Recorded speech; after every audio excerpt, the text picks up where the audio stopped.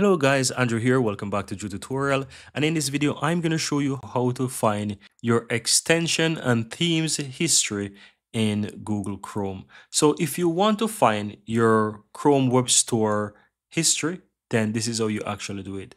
And this has to do with any themes or extension that you have installed in the past and even remove or currently have installed.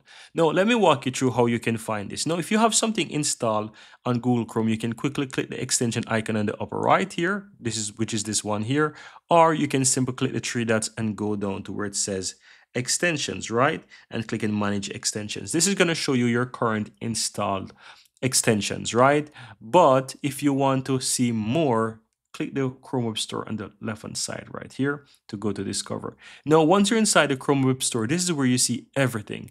But to see that, click the three dots on the upper right and go to my extensions and themes.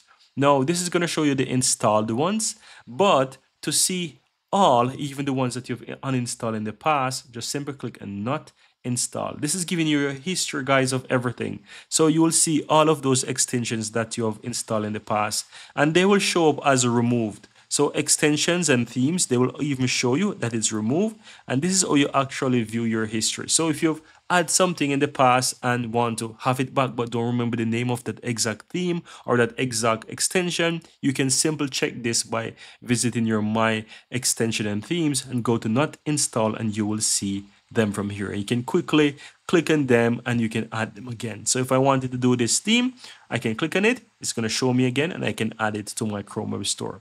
I really hope you found this useful, guys.